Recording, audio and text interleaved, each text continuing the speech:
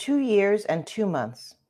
Katy and Adolf Rosenfeld had no way of knowing that that was all the time they would have with their youngest child, their tiny little darling, Esther. When she was just a toddler, the Rosenfelds made the agonizing decision to send her to the United Kingdom on a child rescue mission while Nazi-orchestrated persecution of Jews intensified. Esther's parents felt sure that life with strangers would be safer than remaining home with them in Germany. And so, for the next 8 years, in a quiet village in England, the Harrison family opened their home to this little girl. Dot and Harry Harrison became the closest thing Esther had to parents. As we commemorate Adoption Month here in the United States, we are so pleased to welcome Esther Starobin, a Holocaust survivor and museum volunteer, as our guest for today's program. Good morning, Esther. So good to see you. Good morning, and I'm happy to share my story of my Holocaust. Esther, please introduce us to your family, the Rosenfelds. Who were they? Where did you live? We lived in Adelsheim, which was in Baden, and this is a picture that was taken in 1938. My mother is obvious and my father. My brother Herman, who was 4 years older, is standing next to me, and I'm the cute baby in my mother's lap. And then my older sister Bertel, who was 12 years older than I, my sister Edie, who was 10 and a half years older, and then my dad, and then my sister Ruth, who was 7 years older than I. And we lived in Adelsheim, which was a very small place in Baden. My family, my father's family, had been in that area for over 200 years. And my father had been in World War I and had lost a leg in World War I. As a young man, he had trained to be a baker, but he couldn't be a baker on a wooden leg. So he became a person who sold grain and arranged the trade of cows or horses to other people. So your father had been a loyal German citizen, a wounded, disabled veteran, and you are the baby of 5 kids. So what work did your father do instead of what he had planned to do as a baker? Well, he sold, as I said, he sold grain to the farmers. And actually, my mother's father had done something similar. So I guess he helped him because the business was actually, I found out, in my mother's name. I have no idea why. As restrictions came in, Esther, onto Jews living in Germany, how did this affect your family in very practical day-to-day ways? Well, my father had instituted a law case against one of his clients, and it finally came to a head in 1937. And my father and mother lost their business, so they had no way to support themselves. The other thing that greatly affected my family, my older sisters were no longer allowed to go to public school, and Adelsheim was so small, there wasn't a Jewish school. So first they were sent to family that wasn't far away, and then they went to family in Aachen, which was a couple of 100 miles away, and they lived with 2 of my mother's sisters in Aachen. So your parents suddenly have no way to make a living, no way to feed their kids. The family is split up. They're living hundreds of miles away, and this is in a country where you have lived you have roots that are 200 years deep, right, on your father's side? Yes, and actually on my mother's side, she came from a place called Rexingen, and there's a Jewish cemetery there, and there are a lot of graves of my mother's family going back a long way, too. So really, this was home and had been for many, many generations. But neither that nor your father's military service could shield your family in November 1938, when the Nazis choreographed a violent attack against Jews all across the Third Reich. The events of this night in November later became known as the Night of Broken Glass, or Kristallnacht. And these photos show the aftermath in the town of Aachen, the place where your sisters had gone to live in order to attend school. So really quite devastating, quite frightening. I want to pause for a moment to note that we are being joined by people watching from all across the country, Esther. You should know we want to thank viewers who are joining us from Dartmouth, Massachusetts, Wichita, Kansas, Oxford, Mississippi, and also a warm welcome to our international viewers tuning in from places including Greece, Argentina, Canada, and Belgium. We are so happy to have you with us. So we were just talking about Kristallnacht, this night of horrible violence, of mass arrests, and it made news worldwide. In Great Britain, many people were so disturbed by what they saw that some aid organizations asked Parliament to ease immigration restrictions so they could shelter some of these children at risk. And we're seeing here footage. The British government allowed children under age 17 to enter Great Britain from Germany and its territories on a children's transport known as the Kindertransport, where about 10,000 refugee children came between 1938 and 1940, most of them Jewish. And among these families, we see parents waving goodbye, where you, tiny toddler Esther, and your 3 older sisters. And when I look at the faces of these parents waving goodbye to their children, it's unimaginable, the position that they and your mother and father were in, to so desperately want to protect your children that you would send them away to keep you safe. Esther, can you share what you know about how your sisters came to precede you on the Kindertransport and leave Germany for England? Okay, as I said before, they were in Aachen living with my aunts, so I assume my aunts made the arrangements for them to leave, and they left in March of 1939. And we had an aunt in England who had emigrated there and worked as a maid, because that was one of the things refugees could do. So she knew people, and she found homes for my 3 sisters. My sister Bertel lived with a family who had a place in Scotland, and she lived with them till she was 16, and then she came back to London to work and live with my Aunt Hannah.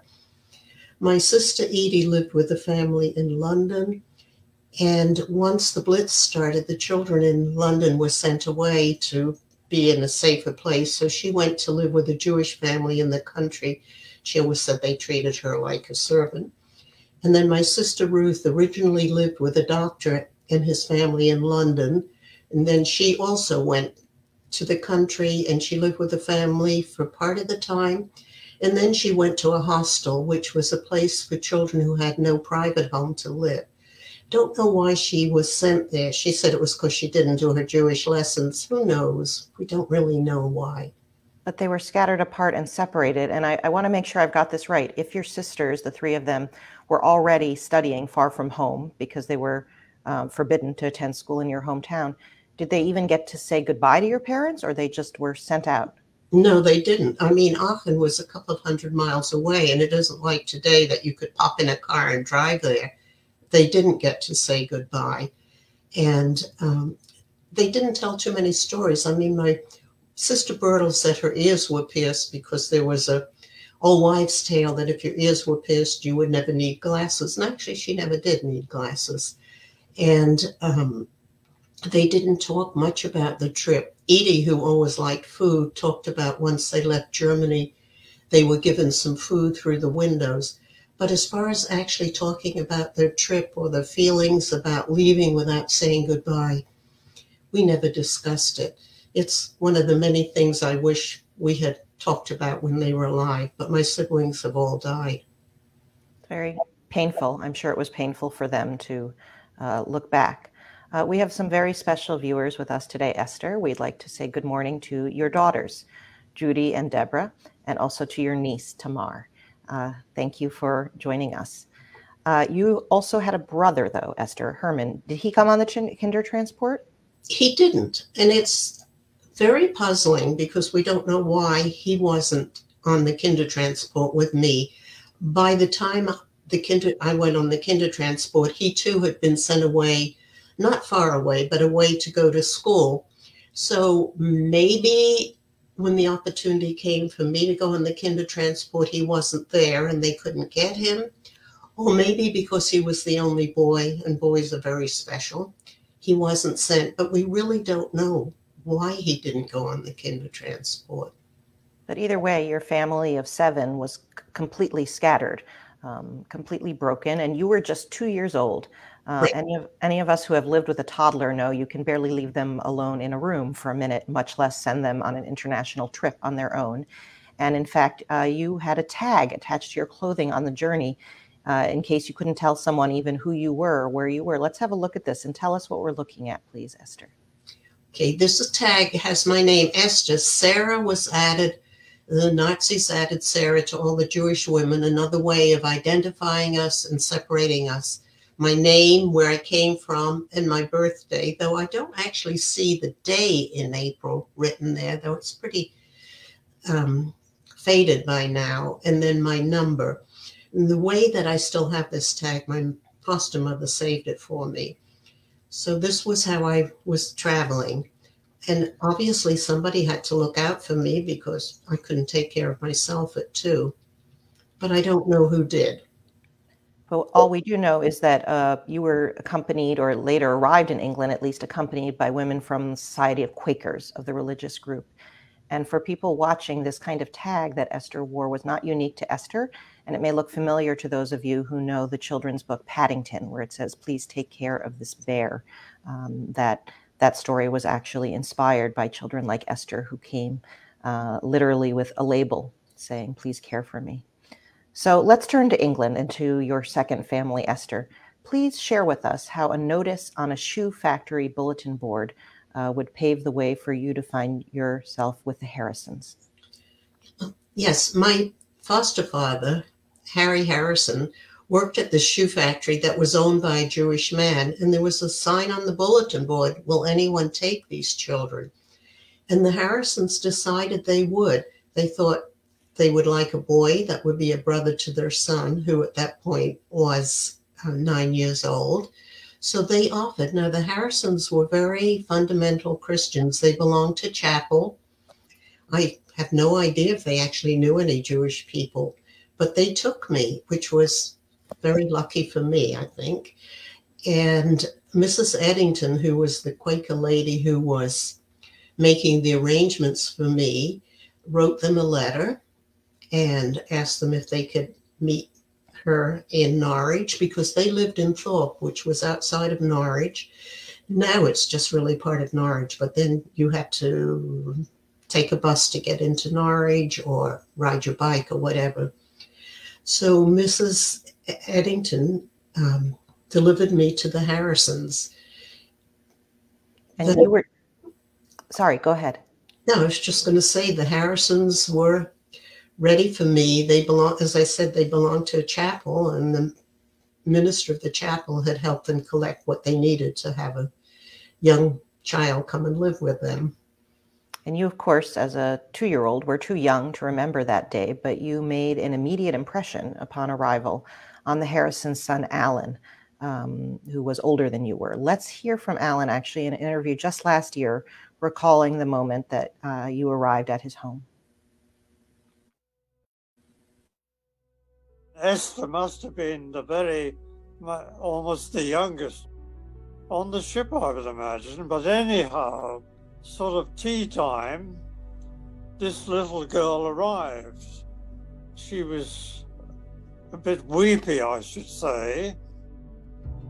And when she came into the house or into the bungalow, maybe it was because she was used to having a brother, Herman, who was about the same age as me, but she took my hand and kind of wandered around the house, you know.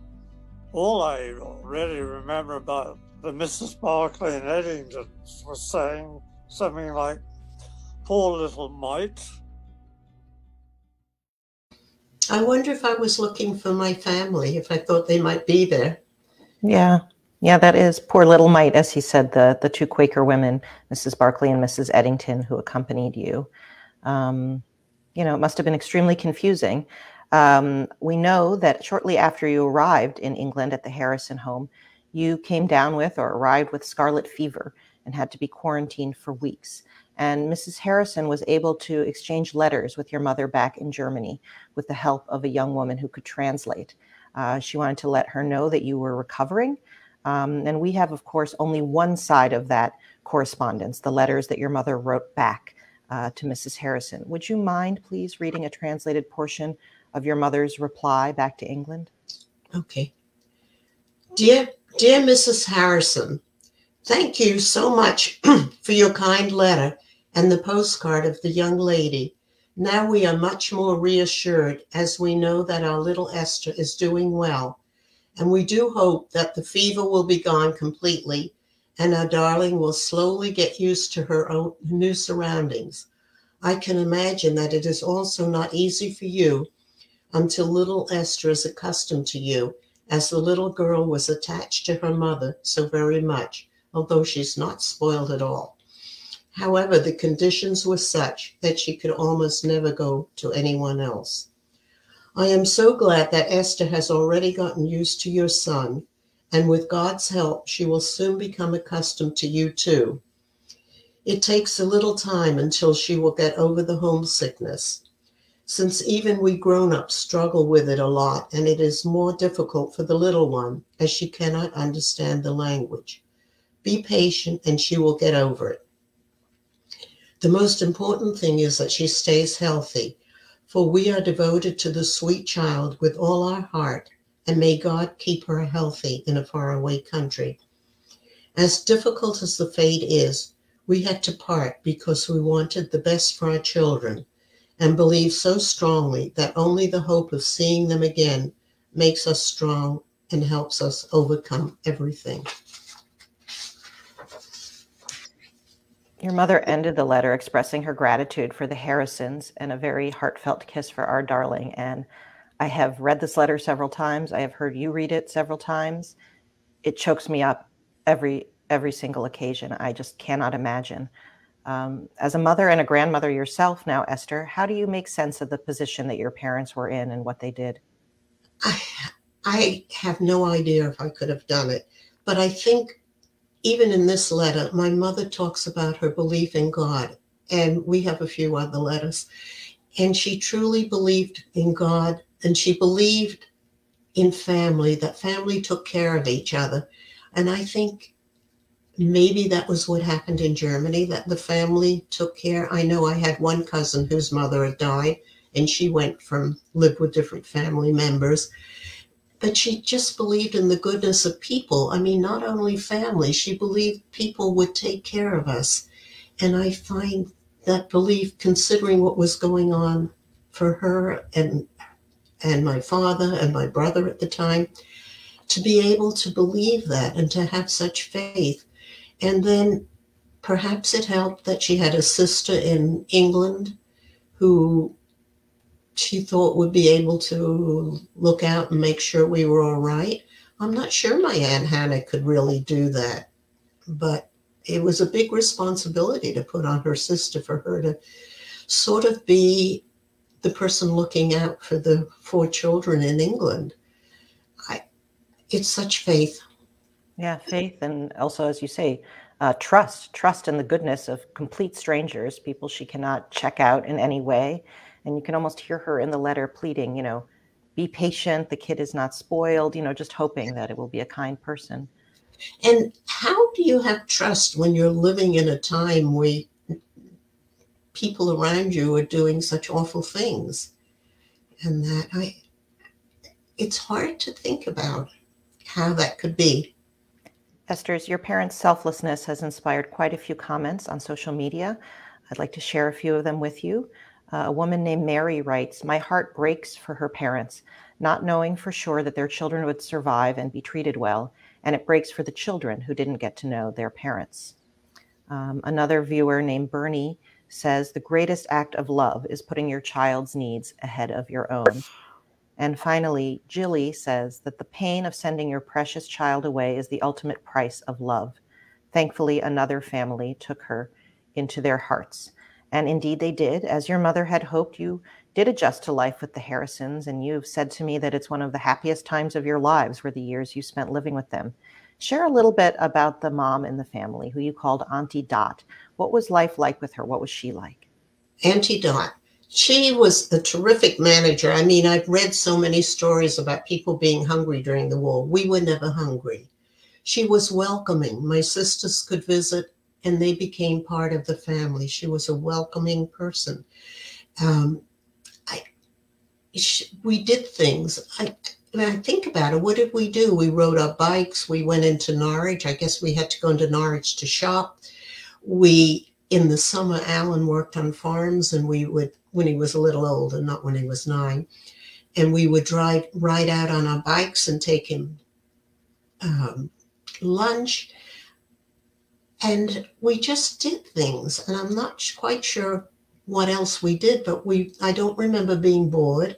I don't remember Auntie Dot. I love to knit and do all kinds of handicrafts that she didn't do. She did do some painting. She was artistic, which I can't do. But she was just a welcoming, loving person who, like my mother, believed in God, believed in the goodness of people.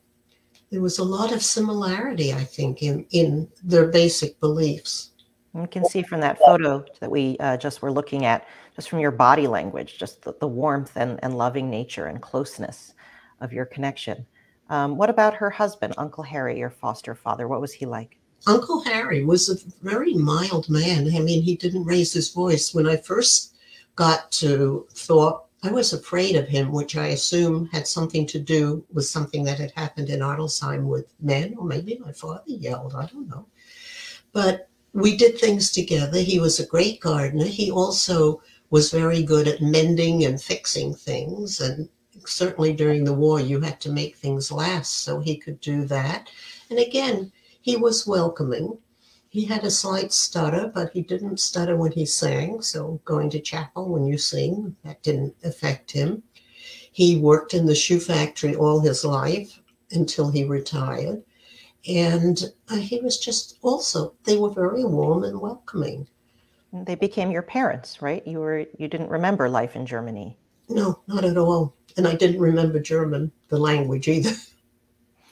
Esther, I'd like to welcome some very special viewers, 8th grade art students. I know you yourself were a middle school teacher for many years, so this is a familiar group for you. 8th grade art students from Central School in Kewanee, Illinois, and their teacher, Mark Nelson. They have sent us several questions for you, including one from a student named Gracie. Gracie asks, do you have a favorite memory with your foster brother, Alan? I do. I remember, and I don't know where we did this, but we dug dirt and we somehow made a fire and baked a potato in the ground. I have no idea exactly where we did it, but I remember doing that and being included in things that he did with his friends. And I really don't remember exactly when or where, but it was a pretty special time. And Alan was a great big brother. He let me follow him around. He didn't do, you hear these stories about mean big brothers. He wasn't a mean big brother. And he's always been part of my life, as he still is. And I was very lucky to have such a nice brother in this family. I mean, the whole family was so special to me. But I went to school in Illinois. I learned to be a teacher in Illinois, and my best friend's name was Grace. What a connection. There you go, coincidence. And as you were saying, Alan was your brother, but your biological sisters were your sisters, but did you remember living with them? What kind of connection did you maintain? Well, they had been sent away to school when I was a year and a half old, so I certainly didn't remember them. I mean, one of Bertla's favorite stories was the fact that I was born at home and she got woken up and that she had to wash my diapers. Well, I don't know how many of my diapers she had to wash since she went away to school, but I didn't remember actually living with them. But I certainly loved it when they came to visit, which was basically after the war. They would come and visit. One of the special times when Bertel came to visit, my Aunt Hannah was kosher, and Bertel bought a live chicken in Norwich. I guess Auntie Dot helped her find it and took this live chicken back on the train so that Aunt Hannah could have it killed kosher. Aunt Hannah did come to visit in Norwich, and there was a tension between Auntie Dot and Aunt Hannah, and I don't know if it was just being conscious of me not being brought up as a little Jewish, who knows. Anyhow, this was one of the times that my sister Edie, who's standing behind Alan, and my sister Bertel, who's behind me, came to visit, and we certainly enjoyed having them visit. It was very special. I mean, I guess when they could visit, they came to visit me instead of doing something they might have wanted to do. I mean, not only did my parents make sacrifices, my sisters did, to really come and see me and check up on me. So there was a lot of family connections and family care that went on. as I was growing up. And I'd like to acknowledge another student from Central School, also named Hannah, like your aunt, who had asked about your older sisters and the kind of connection that you maintained. So we can see in these photos some of that. But meanwhile, back in Germany, Esther, because of course we've been focused on your life as you were in England, as you settled in with the Harrisons, life was growing increasingly perilous for your parents and brother Herman, who were left behind. And in October 1940, they were deported to occupied France, to the Gurs internment camp. Herman later moved to a home for children, and in 1941, he was very lucky and was able to leave on a different kind of children's transport, this one to the United States, to live with an uncle who had emigrated earlier. You have clearly become a member of the Harrison family as much as if you were their biological daughter or sister. How did they learn that their time with you was coming to an end? They had always known that I wasn't going to be able to stay there. In fact, Auntie Dot had written to my Uncle Solly, which is where my brother was living, and had asked if I could stay with them, that they would like me to stay. And my uncle had written back and said no, he thanked them for taking good care of me, but that my parents wanted us all together where my brother was, and my father had 4 of his siblings were in the United States. I didn't know about this letter, and it was one of the many things that Auntie Dot saved for me. And I also had a picture that Auntie Dot gave me one of the times I visited, a traditional visitor to London picture, me with the beefeater. I had never really looked on the back, but the back of it was saying that we were in London to see if there was going to be passage on a ship. I also had signed a travel document. It wasn't quite a passport, but it was like a passport. Well, I'm not a stupid person, so I must have known I was going to leave because I had signed this thing. But in November of 1947, Bloomsbury House, which was the organization that looked after us refugees in England, had gotten passage 1 week for my sister Ruth to leave, and then the following week for Bertle and I to leave. Well, the Harrisons didn't have a phone. Nobody had a phone in their house then. Bertle called the police, and they came to the Harrisons and said they had to take me to London the very next day because I was leaving. Uncle Harry couldn't take the day off work. Alan was supposed to get a very special award at his school that day, but he got permission to leave. And Auntie Dot and Alan took me to London and handed me over to Bertle. So it was a package again. And we went to leave. We were traveling on the Queen Mary, which was a luxury ship, but not then. It had been a troop ship during the war. There was actually a strike for a day. Once somebody from the royal family was leaving on the ship. And in England, it's a great time to have a strike when there's a royal family member involved. Luckily, Bertle's boyfriend was a butcher, and he'd given her a salami. My aunt gave her a loaf of bread. And the moral is never travel without food, so we were fine. And we left the next day. I was seasick. I didn't want to be there. And I later learned Bertle wasn't anxious to leave, but we had no choice. This is what our parents said. So we went on the Queen Mary, and we landed in New York. And we were met by Uncle Sally, the uncle where Herman was living. Bertle knew Uncle Sally because he had lived in Adelsheim before he immigrated to the United States, and an uncle that had married into the family. And we traveled to Washington, D.C.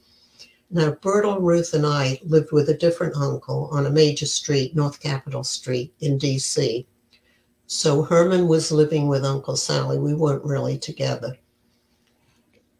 Did you want to get some water, Esther? Yes, I did. I'm just thinking about how abrupt your departure was from the Harrisons from one day to the next. You've told me that Alan said that the day they sent you off was the worst day of their lives, and that after you left, his mother's hair turned white. Really, even if you know it's coming, it can never feel good. So you're suddenly, you've moved from this rural English countryside to a city in America. You're 10 years old. Tell us about life living with your aunt and uncle and that adjustment. Well, it was totally different. Now I was really Jewish again, and I knew really nothing about being Jewish. I was living in this big house on North Capitol Street with my aunt and her mother, my uncle, two cousins, and another refugee family. It was 3 layers. It was really a big house. It was on a very busy street. There was a streetcar that ran up and down. My uncle had a temper. He threw furniture. My aunt was mentally ill at a time before there was medicine for it. So she did things like pulling the sheets off the bed at 5 in the morning, keeping food till it wasn't good. I mean, as an adult, when I look back, I can see how hard life was for her. She worked full time. She was taking care of this house with all these refugees in it. But I didn't see that when I was 10 years old. My one cousin was a big bully, and I had never met a bully before. I didn't know what to do, and I wasn't close enough that I knew who to talk to about it. Then I have a lazy eye, and somebody decided I was 10 years old, I needed to wear a patch over my eye. Well, I was weird enough. I wasn't wearing a patch to school. So, of course, I took it off as soon as I left the house and was surprised to find out the school knew I was supposed to wear it. The teacher also, she used to make fun, some English expressions are different than American expressions, and she made fun of me. And again, as a kid, I didn't understand it. As an adult, she probably didn't like immigrants. So many levels of shock to go from this happy, loving home that you were used to this chaotic environment, new culture, new people, not stable. And we don't necessarily feel close to family members just because of a biological connection. And you were coming from a family where you had belonged. Esther, we have a question from a viewer named Kira. She's asking, how did you discover that your biological parents had been killed during the Holocaust? Well, I'm sorry. That's okay. Get some more water. Grab a little bit more water. And I'll tell people that eventually you moved in with your older sisters, Bertil and Edith, who were in their early 20s, and into an apartment. So there are a lot of changes happening. But how did you learn about your parents and what happened to them? When I first went to DC, I thought, oh, maybe they'll show up. But my sisters knew, they had known for a long time because Bertil had been writing letters to them and sending them money. And when she got the letters back, she knew. And I'm sure all my sisters knew. So I'm not sure if I just figured it out or if somebody sat me down and told me. But since we weren't big about telling each other things, that probably wasn't what happened. So Edie had been in the British Army, and she came over a year later than we did. And once both Bertil and Edith had jobs, they got an apartment, and they took me with them. I was lucky. I would not have liked having to stay with my aunt and uncle. So, again, this family, taking care of family, because it was hard for them. They were young people trying to make a life in a new country, but they took me with them. Ruth, in the meantime, had started college, and back then you could work and earn your room and board and tuition, which is what she did. And she got married before she finished college. And you've told me that it was also thanks to the sacrifice and support of your older sisters that you were able to go to college, that they made that possible. Absolutely. One significant change, as you mentioned, in your transition to America was now you were living in a Jewish family as a Jewish girl, which you had not. A viewer named Landon is asking, did your foster family let you know that you were Jewish? Well, Mr. Ramsey, who owned the chapel or ran the chapel, he at one point had tried to teach me Hebrew. I'm very bad at languages. And I guess a little bit about Judaism because Bloomsbury House sort of required that. So I guess they didn't keep it a secret, so they must have let me know. On the other hand, I certainly was involved with the chapel, which had many community activities, much like synagogues, churches, and mosques have now. Community was a big part of it. So I did know I was Jewish, but I didn't really know what it meant. And I'm sure people are curious, Esther, about after you left England, the connection you maintained with the Harrisons. I know that you did maintain a lifelong bond and returned to visit them a number of times, and that Alan has joked that there was a sort of shrine to you in their home.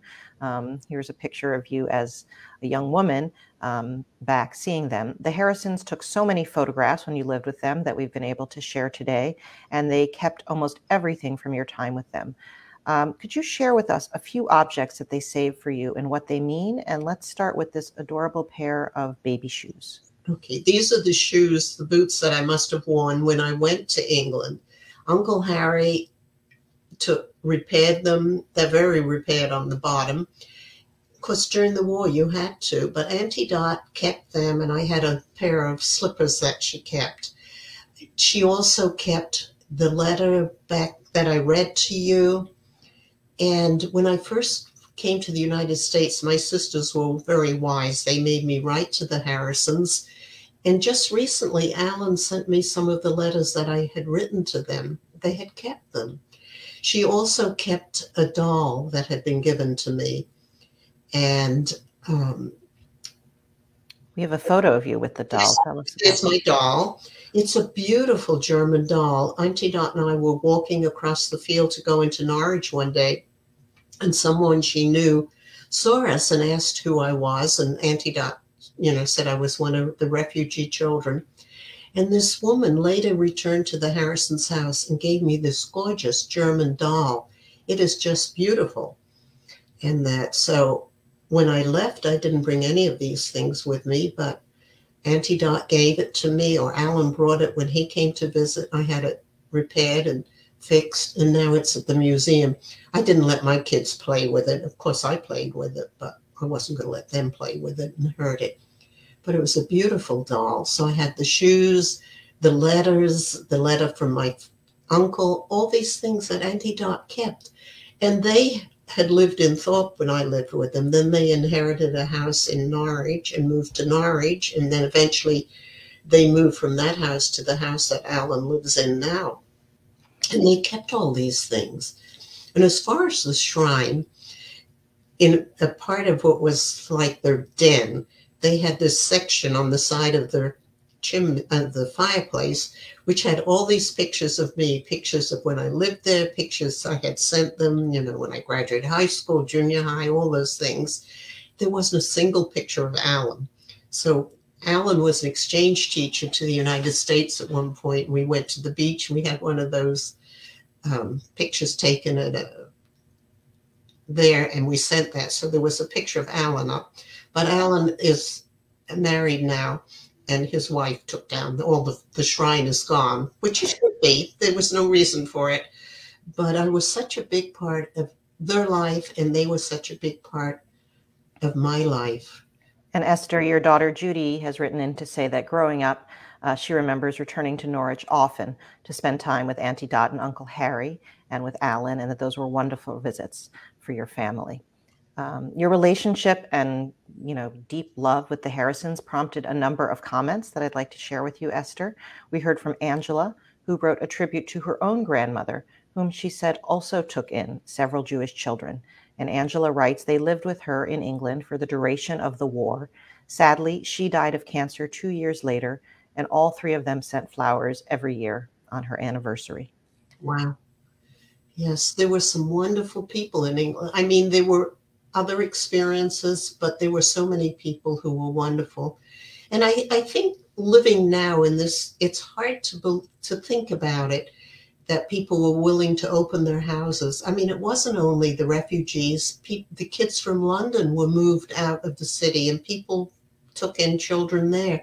It's such a different time, and yet there's still children who need homes. And that, I mean, two of my niece and my nephew have both adopted children. It just is amazing to me. Some things don't change in this world. Yeah, a long legacy. And along those lines, a woman named Catherine has written, being the parent of adopted kids, I know that love can transcend so much. I honor and love my kids' birth parents, even not knowing them. They gave me the greatest gift, and I treasure it. And Esther, you wrote a beautiful piece about all of the different mother figures in your life. Can you please share a little bit about the values that they instilled in you? Well, I started with my mother and say, her belief in God, her belief in family and how important family and how family needs to look out for each other, and her faith in people. And then I go to Auntie Dot, who clearly believed in God and believed in people and helping people. And then, of course, my sisters, who took care of me and taught me some very practical things: how to cook, how to clean, not so well, and how to live, and made it possible for me to be a teacher. And again, the importance of family, the importance of helping each other came through all three of these. And even though I say how awful it was living with my aunt and uncle, they loved me. They were having a hard time. They were refugees trying to make a go of it in this country. And I think this installation in me, the importance of community. I mean, I'm very involved in my synagogue and the community because of the community part, also the religion. But I learned so much from my parents and not realizing it until I was old enough to really think about it. I think it's sad that sometimes these things that are so important in your life, you don't think about when you're young enough to be able to. I certainly couldn't thank my parents because they were dead, but I could have thanked the Harrisons more than I did, though they became part of our lives. Alan was an exchange teacher here one year, and then we brought the Harrisons over for a visit with the family, so that was, very special. But they were such wonderful people. I mean, I feel so blessed and so loved, actually, by all these various parts of my life. And you are very loved, Esther. Over the course of today's program, we heard from more of your family members who were joining us, including Carla, Renee, Aaron, and Marshall. So thank you all for being here.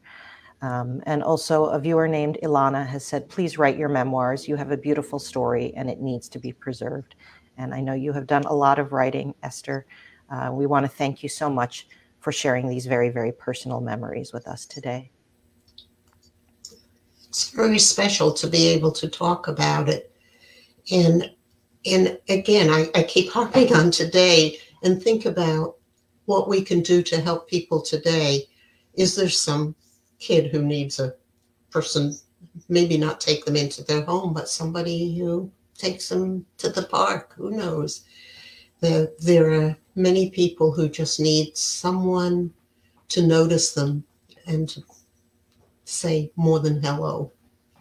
Absolutely. Absolutely. Thank you, Esther.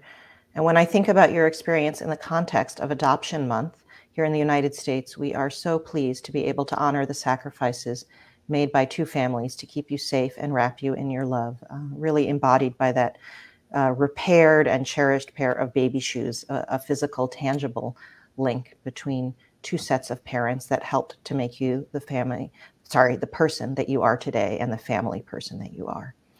I know that thousands of people will learn and be inspired by listening. So thank you, Esther. And also thank you to our viewers for watching today's program and to the generous donors who make it possible. We are very grateful. Wherever you are, take care and be well.